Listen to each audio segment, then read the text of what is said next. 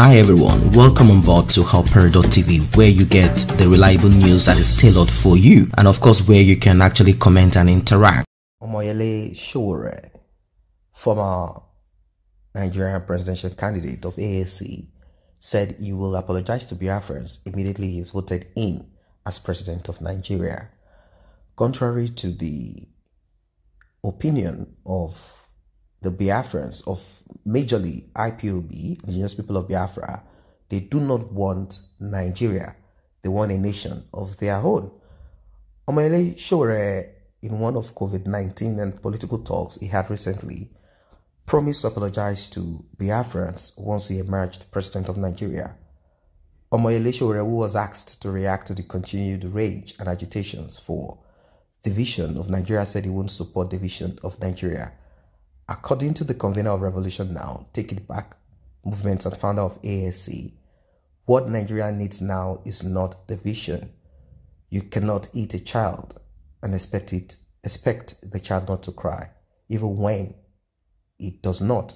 Do not think he is not aware of this. He said that Biafrans has for long been marginalized after it suffered in what looked like genocide but called Nigerian civil war that led to massacre of 3 million of Biafrans, both men and women and children. Sowore opinionated that Igbos are hurt and still grieve on rate of hate and marginality they have suffered so far as a people in Nigeria, which was the very reason why they, the Igbo ethnic group called such as IPOB, led by Mazi Nnamdi Kanu, seek for a break. The human rights activist and social rights campaigner asserted that he is against the separation of Nigeria and added that in as much as he wants an indivisible Nigeria, he would want a united Nigeria that is gotten through oppression, repression, and forced unity, where no justice after killing 3 million Igbos. As president, first thing I will do is to apologize to Biafrans. This he wrote on the Twitter handle Revolution Now. Also, there is a speech accredited to Sowore where he was quoted to have made the same statement. This is said to have been dated 2018. And in this statement, he says, "What I will do to Igbos if I become president," and this is, he said, written on Sahara Reporters.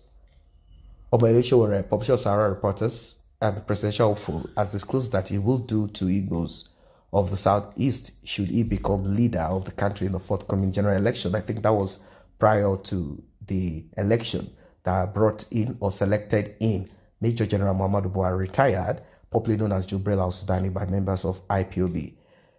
He went on to say, but the Igbo man and the spirit has managed to build for himself the spirit that conquers the world. I'll say to you that first and foremost, when I become president, I'm going to apologize to the Igbos on behalf of Nigeria. He said amidst applauses that greeted his response, but I would like others. Apology is not enough. There has to be a rapid economic development in Igbo land. What the Igbo man needs is a road upon which to transport their goods, transportation, airport, seaport, that can bring their goods anywhere. And that is why I said, with due respect, I am not doing it for Nigeria alone. I am doing it for Africa. So these are the words of Sowore back in those days and presently. These are the words that he has opinionated.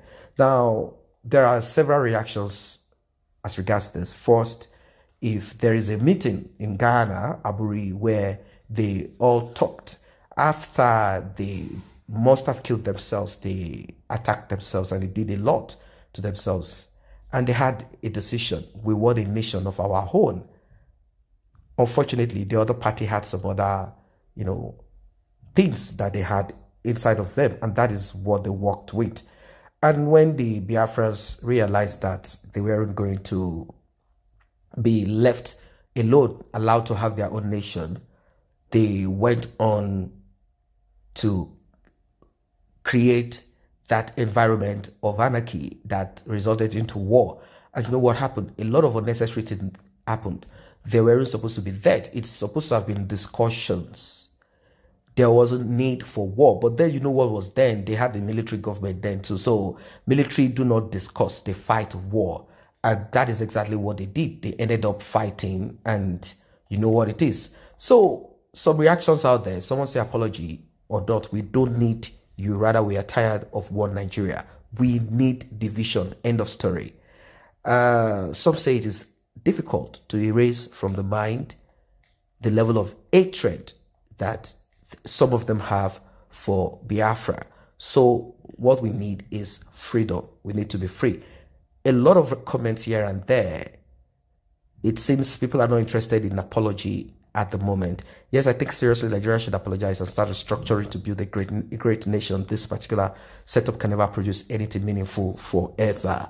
And I would say all papers, okay, all right. I think this president is just not also accepting that. Please, we want to go so we can build seaport and international airport in Biafra land. We do not need, that's what they say, Nigeria to build any international airport. We don't need any of this. So that when their people come from abroad, they will land directly in their own country, not in Lagos or Abuja again. That's what they said. Many reactions and comments. Another person would say, we Igbos don't need apology. We only need one thing. That is Biafra. Nigeria is evil, is an evil contraption created with selfish interest by Britain and Northerners. Nigeria will never be good or great, whatever you choose to call it. If you like, make Jesus Christ of Nazareth the president of this zoo called Nigeria. It will remain the same way today. I think that's an overreach, using Jesus Christ as the president. But then, God is not interested in fraud. And I would say it's a wound that can never be given the opportunity to heal. Now it has turned to cancerous. It's unfortunate. Sincerely speaking, majority of the people of Nigeria, or most people, don't like the vision of Nigeria, but the North will not. But the North, to be frank, behave as though whatever they say, they wish and desire is what must be in Nigeria, and nothing else can contradict them. And whatever they disagree with will not take place. That's master and slave relationship, which is not supposed to be, but it should be coordinate. It should be a coordinated system with all the states or the 6 geopolitical zones being in charge or having opportunity to coordinate power, either through the federal government or through a decentralized government, or whatever ways that they want to come up with. With the structure that they have at the moment, they are bringing very little to the economy. There's no equity. That's just it. No equity. So I don't know what you guys think about what Omoyele Sowore has said here. I believe that aside Omoyele Sowore talking about corruption and some other issues, and Mazen Abdekanu preaching tirelessly about a break from Nigeria, but I think both of them, they have a message. They have a message. They might not speak the same language. They might not speak the same, words. They have their own message. And, well, I believe that a break is also necessary, but aside a break, the issue of corruption is also something that needs to be looked into. If not, you are only going to have a smaller version of the same bigger Nigeria that you have today. The problem of Nigeria is not only the North. It is basically the group of people that are part of that nation. These are the group of people that make up the Nigeria. Either you are a Biafran, if you are living in that contraption, you are doing business there and you are doing some other activities there.